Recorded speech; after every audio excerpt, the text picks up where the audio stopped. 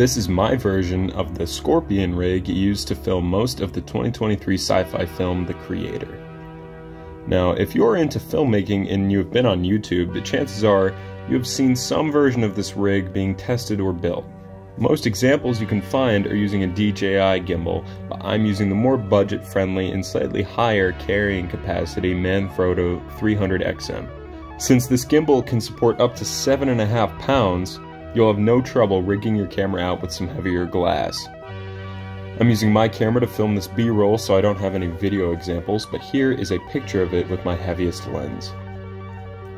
I think this is a very cool setup. It's definitely heavy, but if you want a highly mobile rig for super steady handheld shots, it doesn't get much better for the price.